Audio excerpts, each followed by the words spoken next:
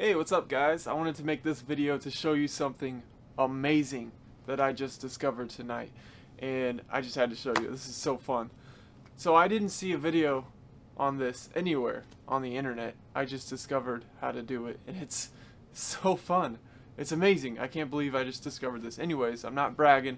I want you guys to try this out and tell me what you think. It's just so awesome. So by the title of the video, you can tell that we're going to be using Instax mini film in an old Polaroid camera, a real legit Polaroid. Now this is a Polaroid 600. You'll need, a camera that uses 600 film. So basically all you're going to need for this little project is a film changing bag, which is like your mini dark room. If you don't have a dark room, obviously. If you have a room with no windows in the house, you can just, turn off all the lights and close the door. Maybe go under a blanket and do it all under there. But I just used one of these and it worked great. So these are like 20 bucks, film changing bag, dark bag. And you will need a cartridge for the original Polaroid with the battery still working in it. Now you can get one of those film packs for about $24 at theimpossibleproject.com, and it comes with 8 shots.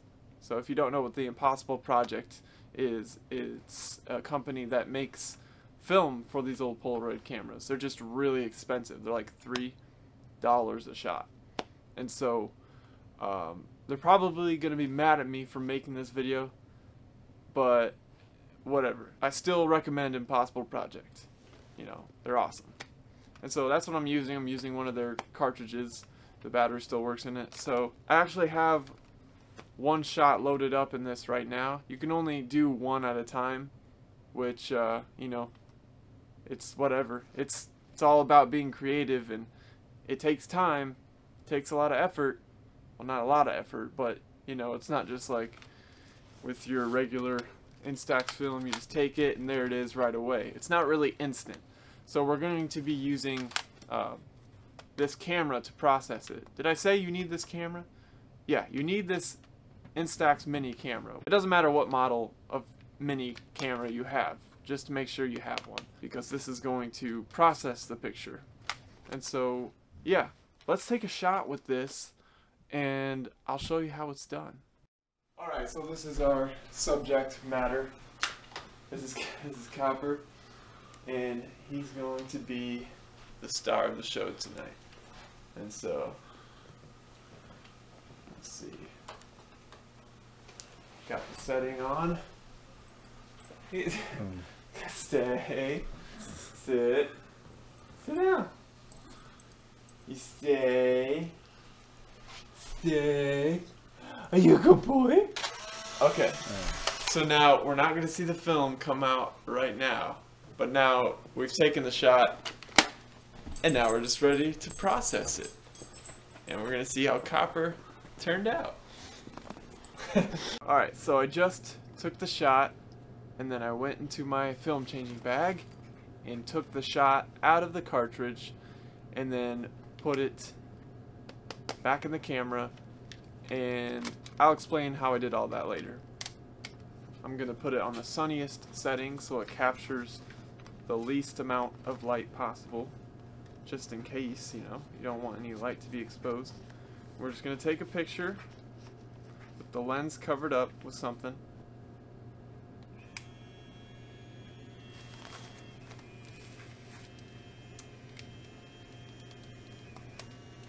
Here comes out the picture, taken on a legit Polaroid.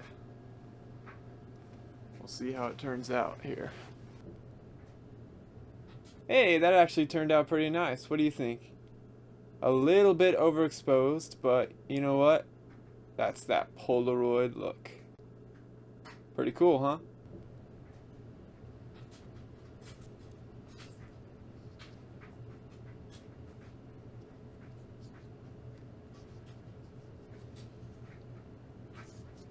Okay, so we have our Instax pack here, and you always remember this yellow dot is going to be in the upper right corner when you put it back into your camera, and you can feel it, which is good. And so what you're going to do in the dark, this is all in the dark, remember that. And so just push this thing out, and remember to have this black side facing up when you put it in here. And you can feel the edges here to make sure you have it in the right way. And always remember when you put it back in here to have this pack facing up.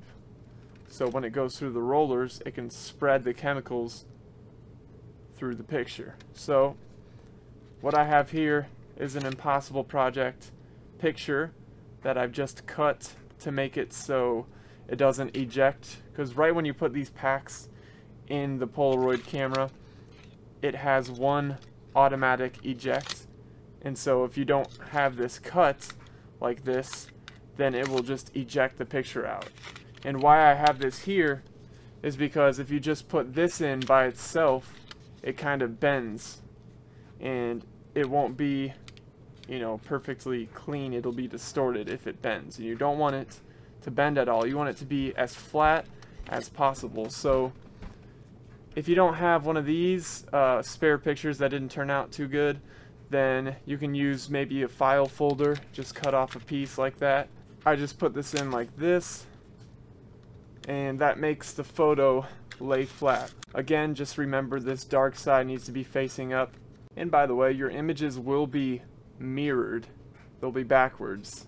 So keep that in mind. But if you scan it, put it on your computer, you can easily fix that. So you want to have the thick side faced this way.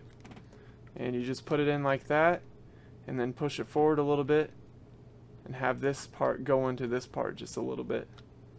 You have to kind of fiddle around with it to get it just right.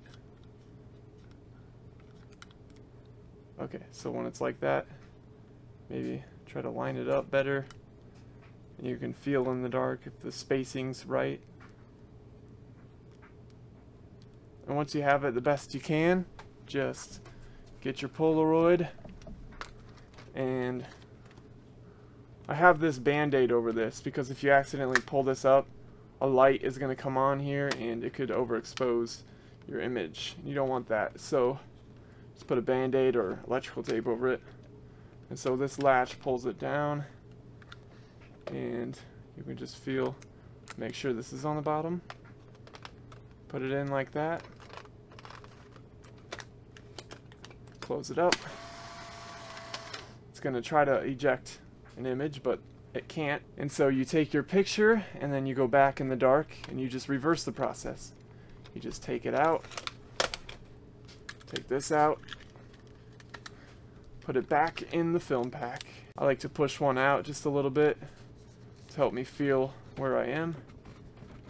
Put it back down, pull this down, and then this little flap here, pull it back a little bit, makes it easier to go down. Again, always make sure this is on top, because nothing will happen if you don't have it that way.